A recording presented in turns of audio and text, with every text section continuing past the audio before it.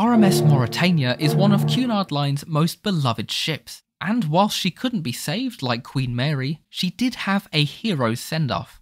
On the last voyage in 1935, Mauretania averaged the 24 knots that she was built to do nearly 30 years earlier. Rockets were fired when Maury returned to its birthplace on the Tyne. Ex-captains and Lord Mayors were among the crowds who said their goodbyes.